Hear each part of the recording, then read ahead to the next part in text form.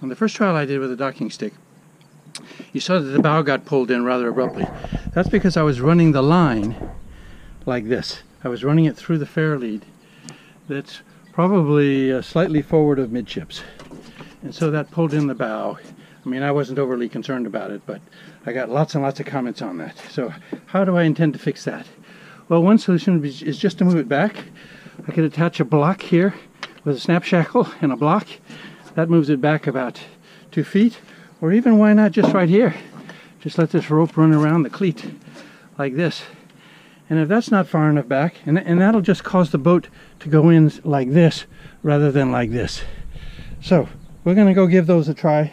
I have other options to do the same thing, a very simple solution to that. So let's give this a try, see how it works.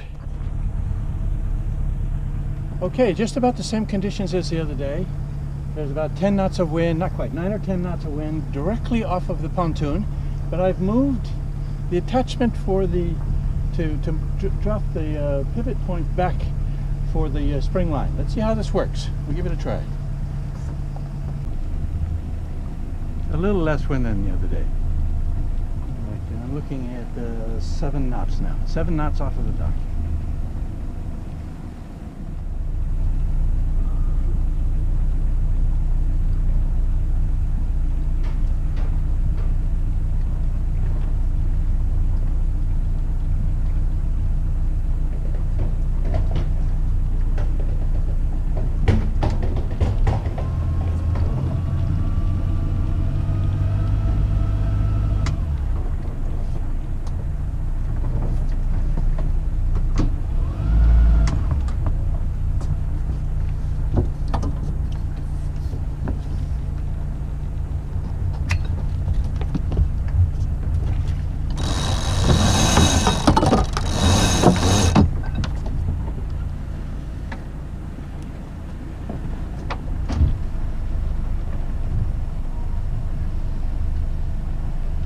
Oh dear.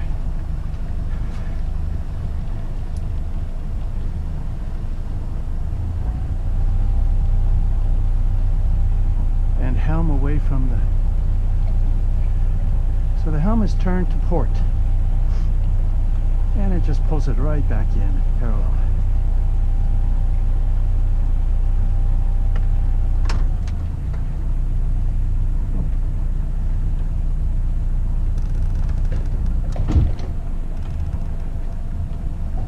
Yeah, that was a little more graceful than the other day. Now I'm going back to my home berth.